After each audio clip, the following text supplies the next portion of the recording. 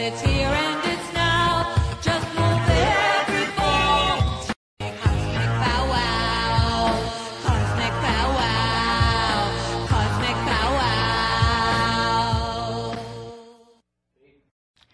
Hello, welcome to Toward a Quality of Life, coming to you from the Roxbury studio of BNN TV, Boston Neighborhood Network TV.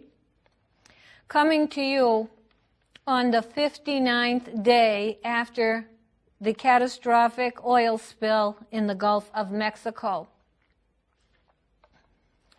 I'm going to begin by telling you where I find my information, because people ask about that and I want them to know, in case they think I'm making it up or going off on tangents as to where I get my information.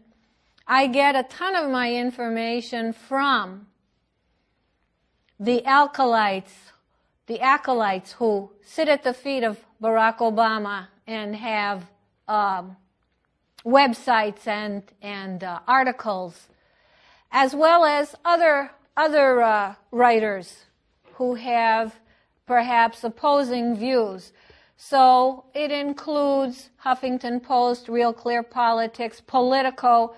Huffington and Politico are sort of insider groups with the White House. Reuters, Associated Press, Washington Times, the World News Daily, etc., etc.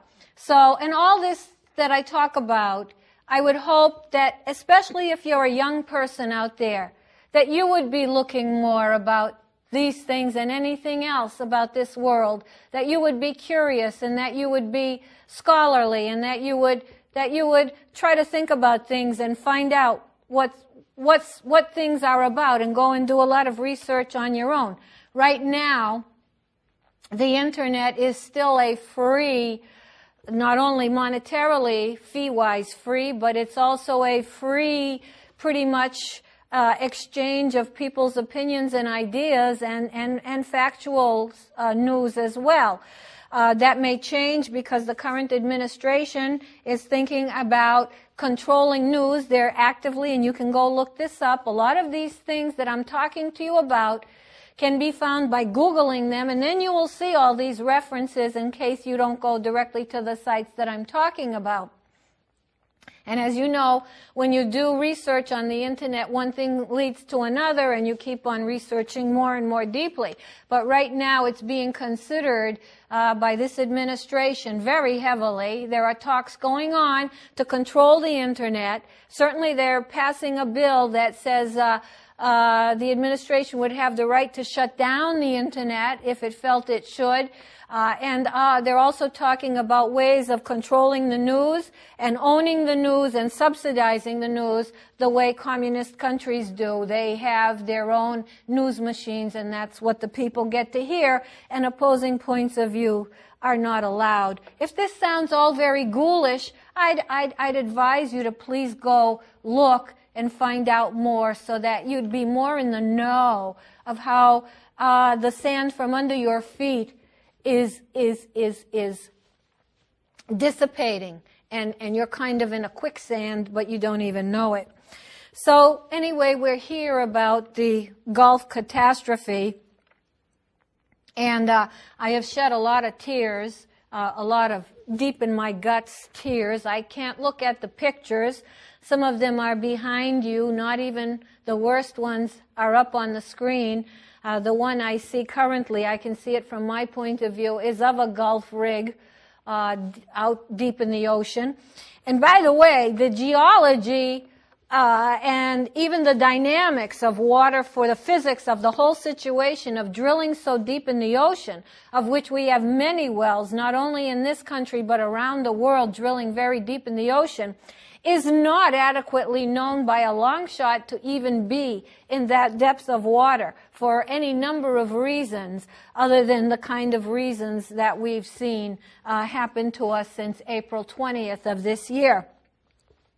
So this is about the animals, the poor animals, and my advice to you, I mean, when you're going to bring your child to a zoo or when you're going to give your child a teddy bear or a stuffed animal, or if you're going to have a pet in the house, are you also going to say to your child, which I don't advise, I'm just using this as a figure of speech, are you going to say, look at this pelican suffering, look at this pelican drowning in oil, look at this dolphin oozing oil from every orifice from its skin, just filled with oil inside and out? Are you going to say that? Are you going to show them the slow and painful death that all the life is experiencing that wasn't lucky enough to be exploded and burned in the first situation that caused this disaster to begin with? Are you going to do that? Surely you're not. Is that the truth? And I would not advise it. Is that the truth in reality? Surely it is. And my advice, when we go to pray, when we have a religion, when we think we believe in God, when we think we believe in God, who by anybody's religion, if you do believe in a God, has put this earth forward in all its multiplicity and all its multiplexity, for all the animals, for life, and there's a reason to have an ocean, and there's a reason to have all that lives in an ocean. An ocean covers most of the earth. Temperature is regulated by it. Weather is regulated by it. Food is regulated by it. Life is regulated by it in ways that we don't even understand. And so when you think of your God, when you think of your Savior, whatever it is, if you have such a thing, think about the mortal sin. Think about the worst sin that can be perpetrated to kill, to cause a Holocaust, as we live. And we think, oh, we're okay. Let me put some lipstick on. I'm driving down the highway. Let me go to my meeting. Let me think of what I'm going to be talking about. Let me go to my party. Let me go watch a movie. Let me go watch the latest horrible, horrible violence as is in our movies and on our televisions. You think that's adequate? You think that's adequate? While life dies right before you. And the nasty surprise is, as life dies in a way like it's dying now, so are we. So are we. We are dying right along with it. And explain it to our children. How are we supposed to be living if life is dying? How are we supposed to carry on if the things that sustain us to carry on are dying? I wish for us, not really, metaphorically, as a figure of speech, I wish for us to be covered in oil for days on end, to breathe. You know, when you go to a gasoline station and fill up, you know the smell of the fumes. In fact, you're advised to shut off your engine, because actually there really is a risk of fire when you keep your engine on and fill up a tank. Imagine if you put your mouth or your nose right into the tank of gasoline, or into, where it's being fed from. And that's minor compared to the kind of oil we're talking about here. This is crude oil, and it's also a lot of gas escaping with that oil, methane gas. And may we all experience what it's like to have the burning and that horrible, horrible toxin coming in through our ears, through every corner of our eyes, through our skin, through our genital and ureteral areas, through every part of our body, for every second of every hour, to have our wings laden so we can no longer move. We can no longer move. We can no longer swim. We can only breathe that highly toxic. And as it's coming in, it's killing our heart, it's killing our lungs, it's killing our kidneys, it's poisoning every cell of the body. And we're just stuck. And that's the way it is. And recently, so some of these, I think one of the pictures has a picture of a turtle at the shore, who normally would not be at the shore. And it's been said in the last many days that animals now are rushing to the shore to escape the oil. And the oil is very, very, very, very vast. And it's not only the oil you see on the surface, It's the oil way deep below. Huge, huge amounts, which the government denied right along. Now finally there's been such a consensus and such an overwhelming understanding that the truth is there's just oil everywhere and spreading miles and miles and miles. And by the way, this horizon, I believe, was 80 miles offshore. So imagine how it's traveling far and wide, that long ago it came to shore and is coming to more shore as we speak. So let us be covered in oil and know what it's like to experience that kind of slow death. And let us know what it's like to not be able to breathe, to not be able to move, to be virtually paralyzed as we suffer.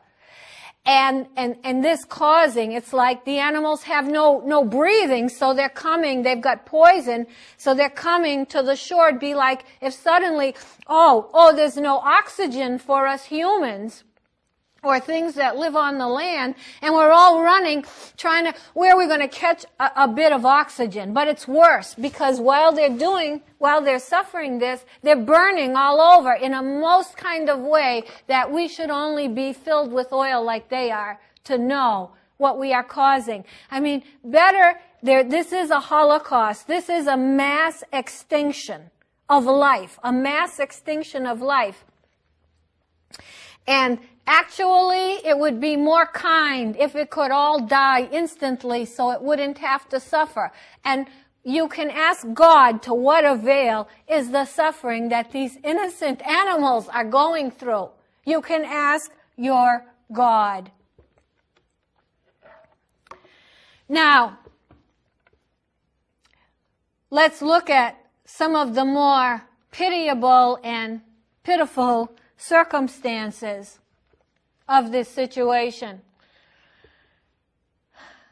I can't bear to really look at it. I have to avoid it in order to carry on my life. And after all, what can most of us do, really?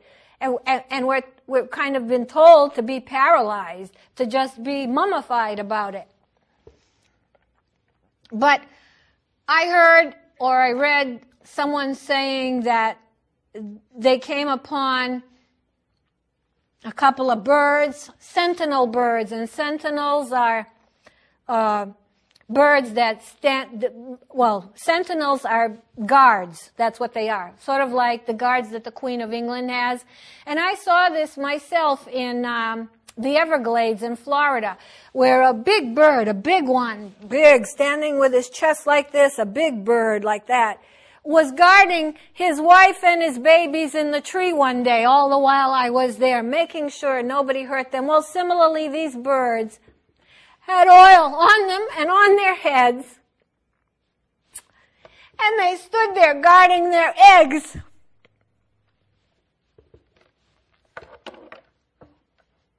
You want to see nature, you want to see life desecrated. You want to see life desecrated. Look at the Gulf of Mexico. You want to see human sin against life? Human sin before God? Look at the Gulf of Mexico. Similarly, this person writes how much cover-up there is by BP. And by the way, speaking of cover-up, they're using a dispersant. You've heard a lot about that. It's called Corexit. Deadly, deadly dispersant.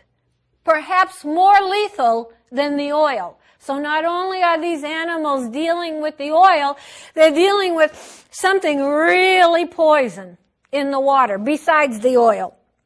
The technical name of this, one of the ingredients of this is 2-butoxyethanol.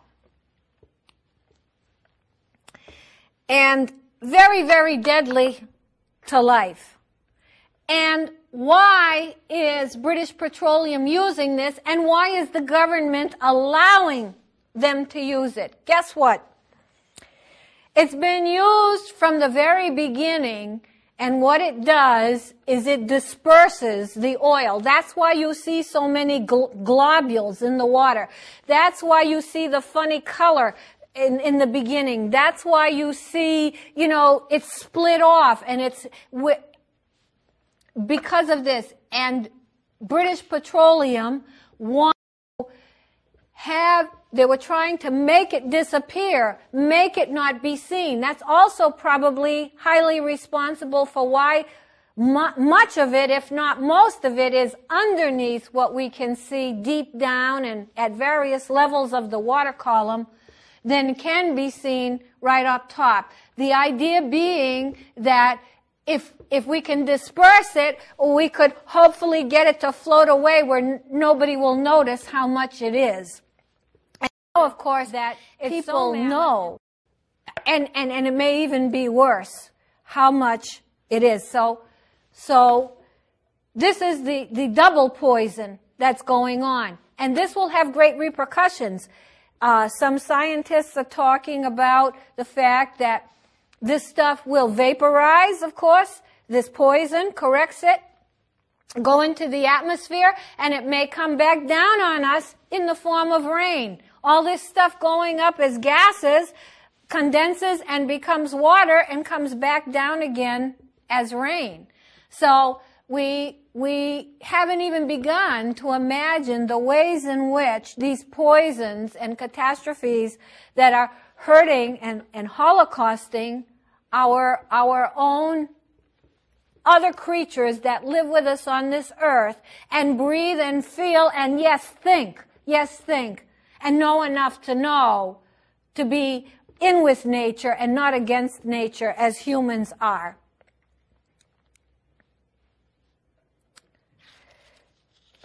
Here I'm looking at something where someone took a reporter around to show the things that, according to this reporter, were not shown to the President of the United States when he makes trips down there. In fact, the first photo op he had, if not the second, they put him on a relatively clean beach, not where it was really already completely despoiled.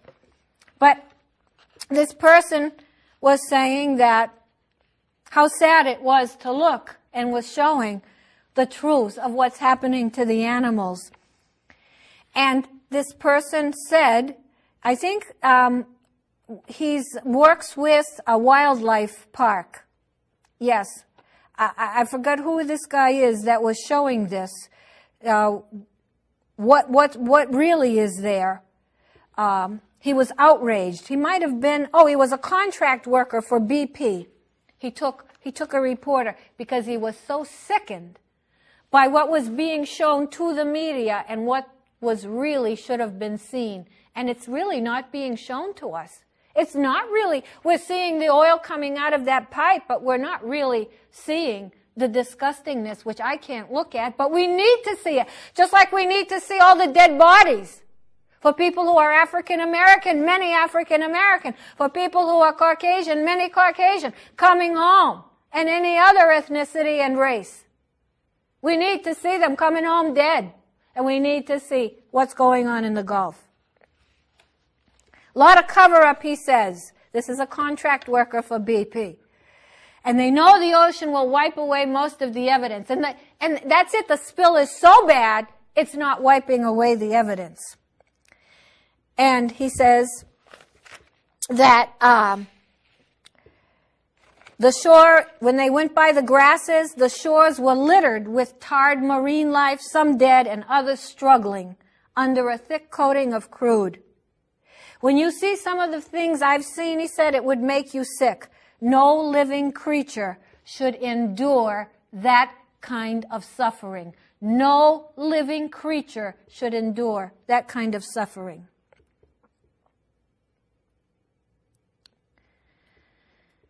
He says the pelicans, when they try to clean themselves, they can't, and that's what happens. They try to clean themselves. Of course, they get sicker. They're ingesting the oil. But even if they don't put their beak on it, they're still getting it every which way. It's going in, it's killing all their organs, which why, when they're so-called rehabilitated, they're going to die anyway. They're going to continue to suffer because already all the insides, they've got to feel like hell, to be exact about it. And they're going to die. They're going to die. Even rehabilitated. So they go through the rehabilitation, which is another suffering for them. And curse the Dawn commercial that say, I got troubles on my, and shows them Dawn washing the birds. Curse them to use this opportunity that way. Curse them.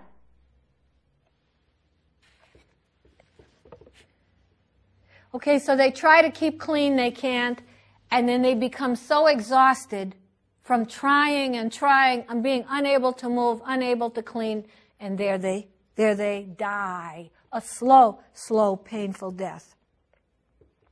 I saw a pelican underwater with only its wings sticking out. I grabbed it and lifted it out of the water. It was just covered in oil. It was struggling so hard to survive. We did what we could for it. He says, this whole island is destroyed. How do you write a check for something like this? And I'm glad that BP is giving $20 billion, and you can bet, being in on this cap and trade and every other agenda of this so-called situation we've got in Washington, you can bet they were given a lot in return, too, You can imagine there. But I think the whole company, every cent it has, because there is no price on this, both literally, it's worth more than the $1 trillion that the company is worth, and it's priceless. It's priceless.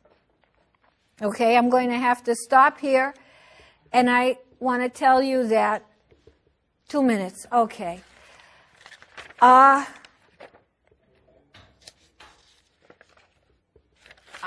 he said, then in this little story, it says that as the boat headed back amid the choppy waves, a pod of dolphins showed up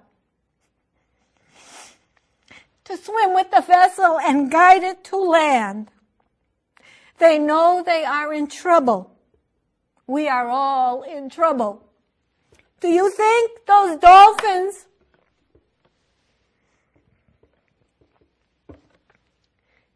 don't know? Do you think those pelicans aren't saying, in fact they said the pelicans were screaming. Do you think they don't know and aren't saying, what the heck is going on here? And still they do their duty. They watch their eggs. They try to lead the boats. If you don't know how serious this is, get down on your knees, bow down, do whatever it is you're supposed to do if you have a religion. And know that we are all guilty. And never mind this cap and trade baloney. Never mind this carbon tax and baloney. Surely we need other energy. Don't start bringing that in now. That's not a topic for now. A topic for now is God save our souls. God save the animals. God save life. All right. I'm at the end. Thank you. And at night I will leave you with this. I sing, and I've especially been singing jazz lately. At night I want to turn on a record and maybe sing a little bit. I turn it, I can't. How can I sing when life is dying like this? How do you sing? How do you be happy? I don't say be unhappy, but I say, come on, be aware. Thank you, ladies and gentlemen. It's fun and it's warm, it's a cosmic powwow. It's fun and it's warm, it's a cosmic powwow.